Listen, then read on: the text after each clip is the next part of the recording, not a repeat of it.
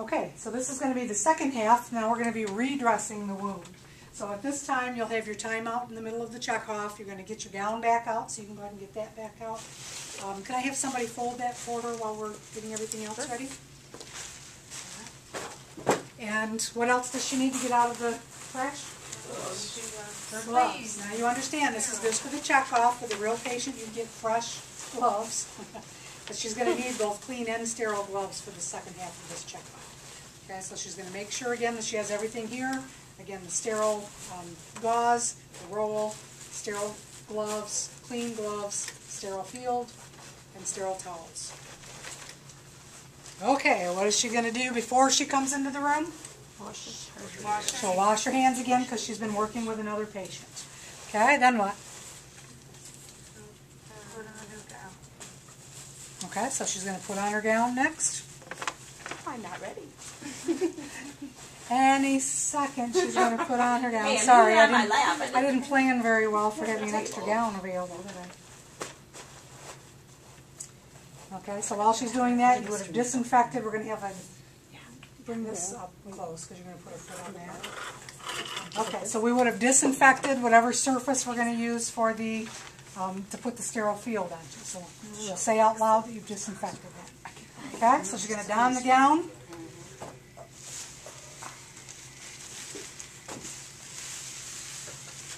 Okay, just while she's putting that on, what's the next thing she's going to prepare?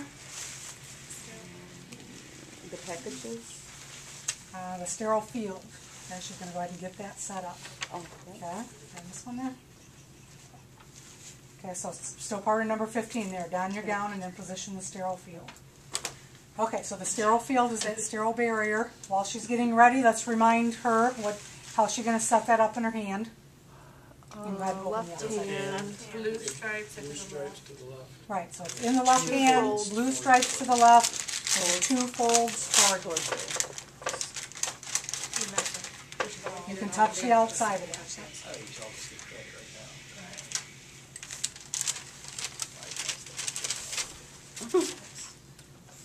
Okay, so the 2 folds toward you on your left hand. Yep, and then blue stripes to the left.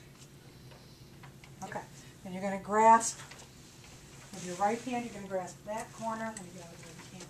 And your left hand, you're going to grasp that corner. And again, not right at the edges. You want to kind of grasp it maybe an inch or so away from the corners.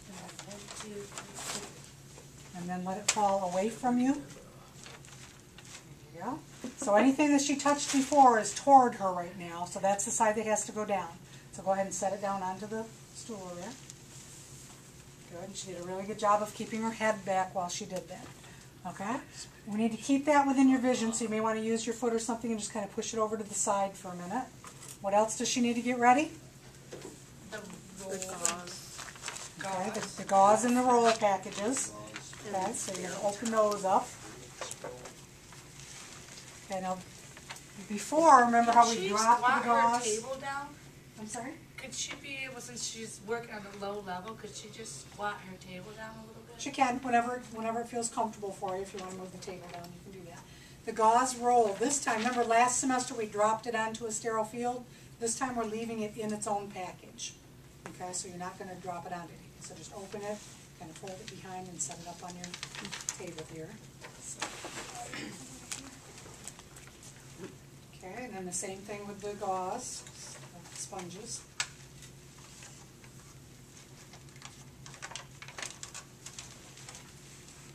Okay. All right, what's next? The towel. Sterile towel. Sterile towel. Okay, you got your sterile towel all ready to go. Sterile gloves, also you need to kind of get those prepared, both of those items. And she's doing a good job of not reaching over these sterile items here.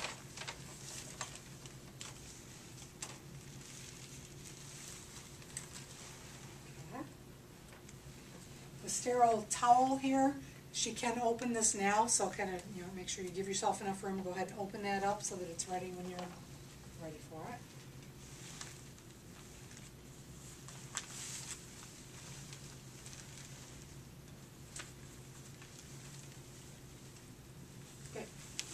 What's next? Okay, so before she puts her gloves on, she can turn off that turbine that still would be going at at this point. You could have turned it off like when you came into the room. This is the latest that you would turn it off. Okay, so click. It is now off. Okay, what's next? Clean gloves. Okay, so the clean gloves.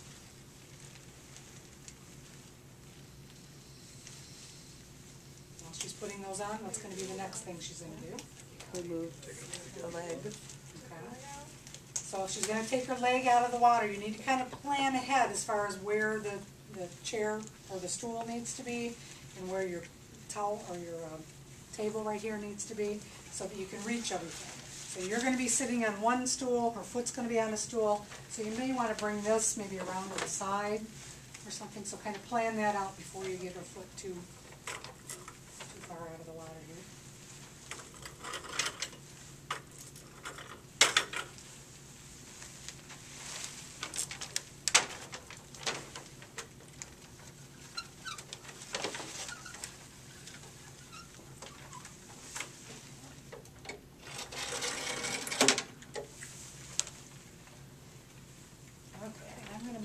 A little bit further just for the sake of the camera being able to see her foot when it comes out. So, okay. I think you're ready then. Go ahead and bring your foot on out. And let it drip for a minute and then bring it onto the stool.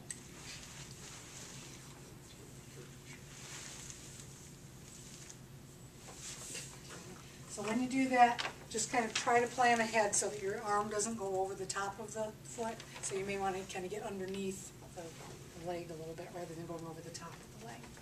Okay, what's next?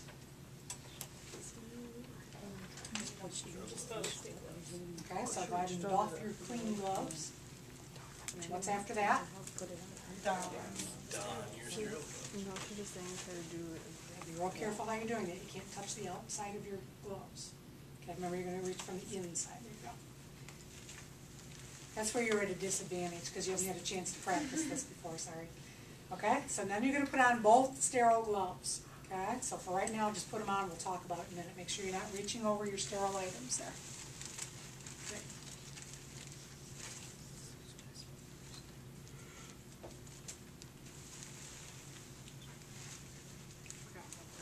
Yeah. So with this one, she can't touch the outside of the gloves at all, only what will be the inside of the gloves.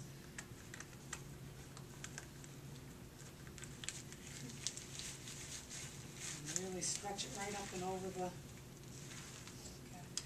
Again, remember not to have your hand over the top of your glove here.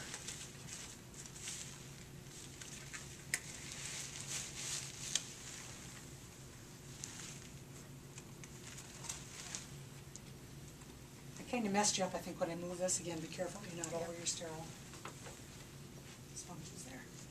Will we have another table to use? Because it just seems like there's not enough room. Well, there'll be that table and that table. Or else if you're doing an arm, it'll be the brown table to place their arm onto and the big table to put other things. So you'll have two surfaces. The reason I do that is that's usually all there's room for in one of these whirlpool rooms. So I want you to get used to the fact that you're not going to have a lot of room. Okay, what's next?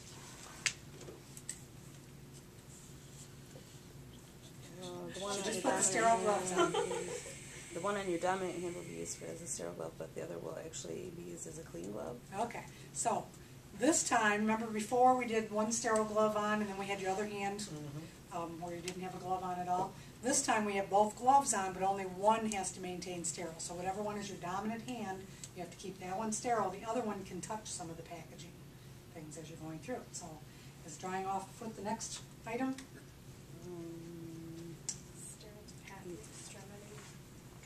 Okay, I'm going to switch your places for just a minute to show how to do this, so I'll just go ahead and step out for a second. Okay, so we're going to pretend that I have my, that I'm her, I have the sterile gloves on, and I have my gown on. Okay.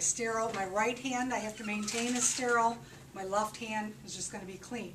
Okay, we're picturing her wound is on the dorsal surface of her foot.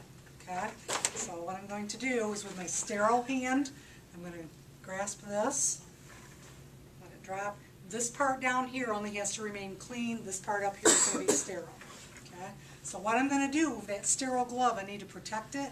So I'm going to kind of wind the towel around that sterile glove a little bit so I don't accidentally get that sterile glove touching her skin at all. So right now my sterile glove is protected by the sterile towel. I'm just going to pat around the wound.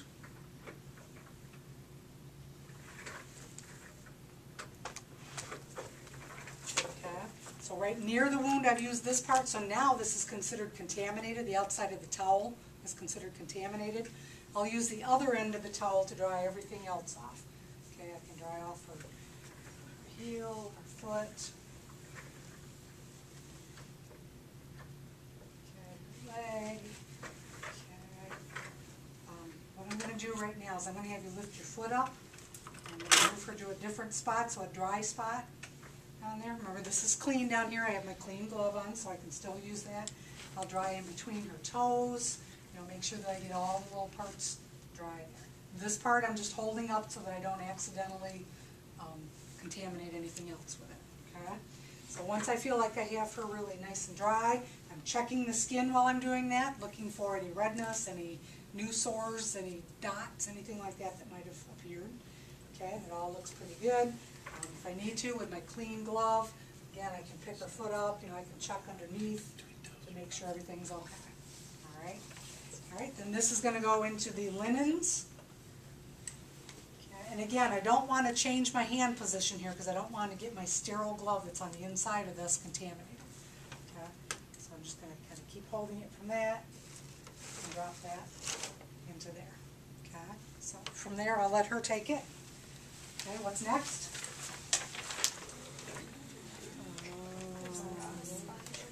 Using your dominant hand. All right. So we're going to put the actual bandage on now. And for this one, what you're going to do is you're going to put the square sponge right onto the wound. Once that wound is covered, everything is just considered clean at that point. You don't have to maintain sterility anymore. Okay, so what you're going to do is with your sterile hand, grab some of the gauze. Just one or two layers of it there. And with your clean hand, go ahead and grab the roll. Okay? If you don't grab the roll right then, if you try to put that sponge there and then go back for the roll, a lot of times the sponge will fall right off. Okay, so now she has both of those. So go ahead and cover the wound with the sponge.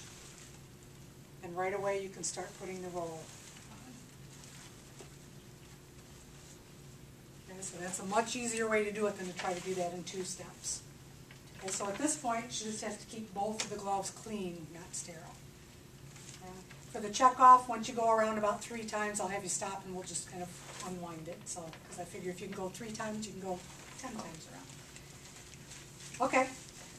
So from there, what do? Dismiss the patient. Maybe check something to compare. What are we going to check? Pain level. Pain levels. Okay. What's your pain level Okay. So she went down from a 6 down to a 3. That's good. Okay, so kind of get things out of the way, help the patient. Oh, sorry, you need to put her shoe back on.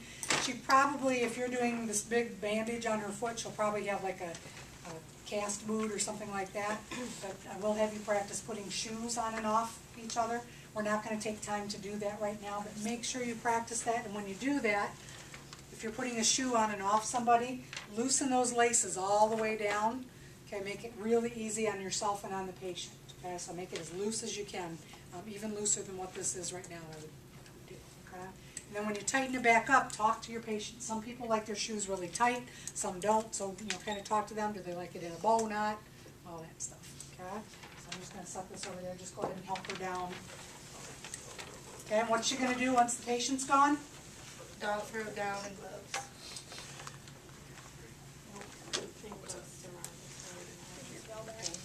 Okay. So, she's going to get rid of some of the packaging. Okay, so now all the packaging is considered what? Dirty. Dirty, contaminated. Picture the snot, the nastiness, all that yucky stuff on it. Okay, so anything you pick up, remember from last semester, you're going to fold it in on itself before you move it away from the table. Okay, so picture that there's just nasty stuff on there that you don't want to get dropped on the floor. So fold it all in on itself before you put it into the different packages, okay? And that's everything, the sponges, everything. So go ahead and clean things up that way. Why do we have another sterile towel? In case you needed another one, like if it wasn't dry yet. Okay. So you have that second one. Yep. Sorry Okay, what's she going to do after she gets all that cleaned up? Also the sterile barrier. Make sure you fold it all up before you lift it up. Okay. To clean the whirlpool, you can keep the same gloves on if you didn't touch anywhere near the wound. If there was any question about if you got anything onto those gloves, then you would change and put like a new clean glove on. You really just need one clean glove, so go ahead and take one off. Make sure you're touching just the outside of the glove.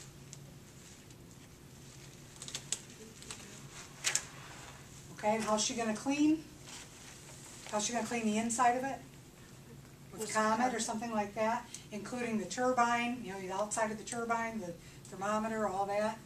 How's she going to clean the turbine itself? With a bucket of Antibacterial. A bucket of water with just like 3 drops is all you need of antibacterial soap. Okay, and then you're going to put it up against the turbine. Make sure the turbine's on a low setting, and then make it run for about 15 to 30 seconds. And then the outside is cleaned with Fantastic, something like that, some kind of an all-purpose cleaner to clean the outside of it. Okay? While you still have a glove on, you could also get rid of any of the sheets, things like that you used. Okay? Did she wrap that around her? I don't think we actually did. Okay. Yeah, this could have been put around the patient. Sorry, no, good point. We didn't do that. Okay.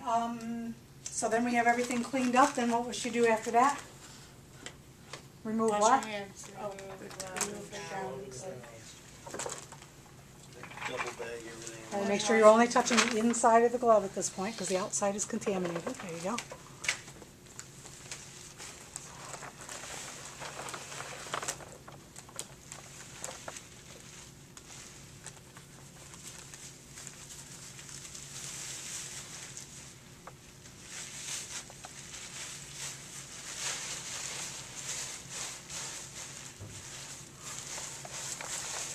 Okay, then what?